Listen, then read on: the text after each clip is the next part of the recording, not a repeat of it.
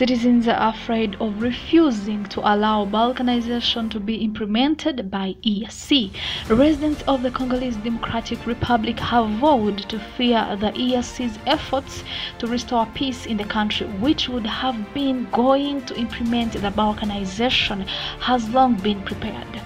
The DRC is one of the largest countries in Africa, with the introduction of the balkanization term because of the political divisions that took place in the 1960s, and the bad spirit rose again around the 90s when they said that Rwandan language speakers wanted to break their country twice, and even again rose in 2000 to this day, where M23 is said to be the target.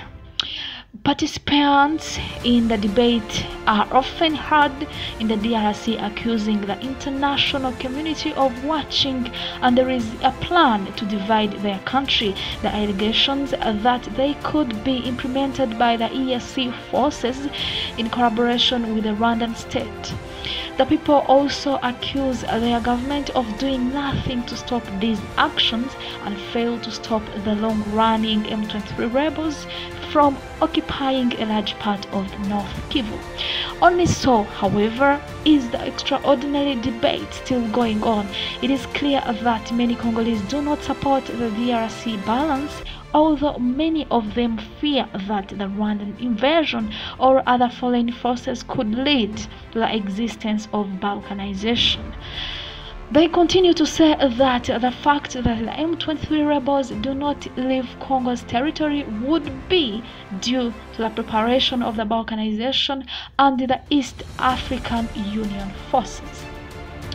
One of the people of the Tower of Congo did not want his name to be announced, saying, "We are wondering what the EAC forces are said to have brought about peace and security in our working country, while the M23 rebels have prevented us from approaching the land of our country.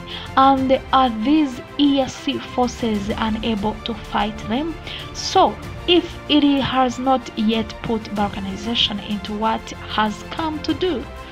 Another citizen also went on to say that these EAC forces did nothing but help these M23 rebels divide the country, and they came and lied to bring peace and security back to the area.